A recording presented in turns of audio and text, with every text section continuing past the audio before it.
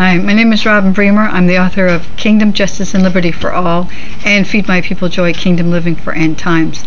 And today I want to go over a scripture that just really popped out at me yesterday and sort of is one of those scriptures that's life-changing. I knew it, but I see that God showed it to me in a whole new way, and I hope it changes your life like it did mine. It's Romans 5:18. And this is the New King James Version, which is my favorite.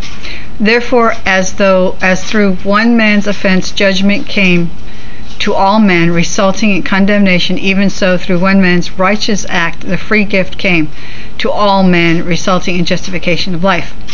Okay, so what I want to point out, and what God pointed out to me in the scripture that was really eye-opening is, first of all, one thing I notice when I minister to people is the biggest thing that keeps people from walking in God's presence and God's power and having a ministry that has no power in it and a life that is full of sickness, diseases, and problems is they feel condemned. When anybody sins, you know that when you do something wrong, you need to have consequences in this world. So their thought is, okay, I did something wrong, unconsciously even thinking this, I did something wrong, I need to be punished. So their body starts punishing themselves. It starts coming up in stress and other things. And they start feeling condemned and guilty and shamed and worthless. And that is the biggest issue that I come across when I minister to people. They want to stop doing a certain habit or sin, or they want to walk in God's presence and power. And both of those had the same root cause, and that's shame, guilt, and condemnation. And when preachers preach, come down to the altar and repent of your sin or you're going to go to hell, then people begin to get insecure in their relationship with Jesus and pull away from Jesus because they realize that, well, I can be saved today by the blood of Jesus, but if I sin and don't repent, then I'm on my way to hell, which is not true because the blood of Jesus paid for our sins. Jesus was the Lamb that died from the foundation of the earth before we were even born, and he paid for all of our sins before we were born. So when he died, he paid for our lifetime of sins. Now, you don't want to sin because the consequences of sin is you're playing in the devil's kingdom when you sin. So you want to stay out of there, and you fall so much in love with Jesus that you don't want to sin. That's what it comes down to.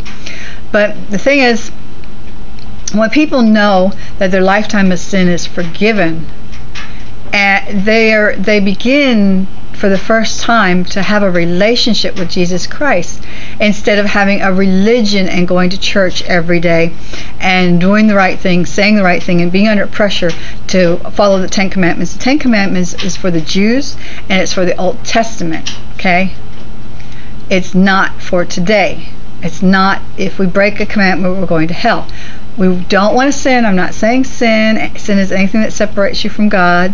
You don't want to sin, but you're not going to go to hell for sinning. You go to hell for one reason, and that's for not accepting the free gift of Jesus.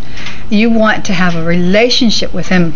And when you realize that you're not going to go to hell because you messed up, or because you didn't remember a sin you did, or you deliberately did or didn't, or whatever, you begin to have a relationship. Now, that is the number one thing that I find when I pray for people. Once they get a hold of that, their whole life changes and they walk in power.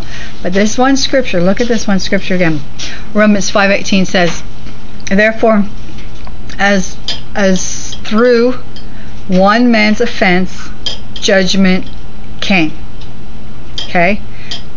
Adam sinned, so everybody born, Adam had all you inside of his body, and when Adam sinned, like begets like, everybody born after Adam was born a sinner. Okay? And because they're a sinner, they sin. And that separated us from God. Oh, I wish I could teach about that today. But anyway, okay, so that was the judgment. The judgment came. And the judgment, continuing that verse, says, resulted in condemnation. Okay? So, the judgment of one man's sin resulted, it came to all men, and it resulted in condemnation. Now, okay, when we go out in the street and we witness and we say, you're going to hell because you got tattoos on your body, you're smoking, it's stupid, you smoke, you swear you're going to hell. That's not true, first of all, but that will chase someone away, not make them want to get saved. You don't point out people's sin. Right here it says that judgment came and it resulted in condemnation. So people are already under condemnation. That was a judgment. They're all condemned. They're all under condemnation. You don't have to tell someone they're a sinner.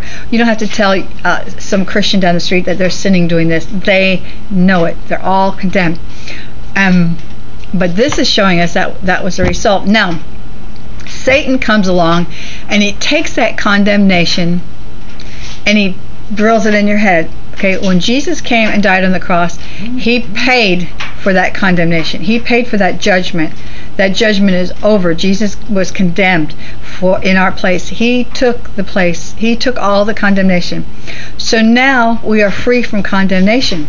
But the devil comes to us and yak, yak, yak, yak, yak, yak, yak, yak, yak, in our brain, telling us stuff, talking to us. And he uses it in the first person. He says, I am stupid. I'm dumb. I'm sick. I did this wrong. I can never quit. But that's not you, I saying it. It's the devil saying I. Okay, talking to you. So the key thing that I really got excited about is it resulted in condemnation. So anytime there's condemnation, there's judgment. And judgment is from the devil because we've already been judged. So don't allow any kind of condemnation to come on you in any way, shape, or form. It's from the devil. Okay? Jesus paid the price for our sins and he took them away. And now when God looks at us, he looks at us through the blood of Jesus.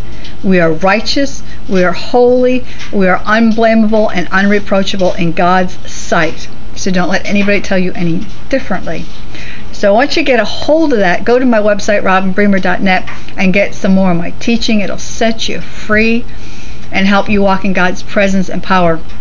And remember, Jesus did not die on the cross for our sins. Jesus died on the cross and paid the price for our sins so that we could be reconciled to God. The purpose was reconciliation. Sin separated us from God. When Jesus died on the cross, he reconciled us to God. So that's another awesome scripture.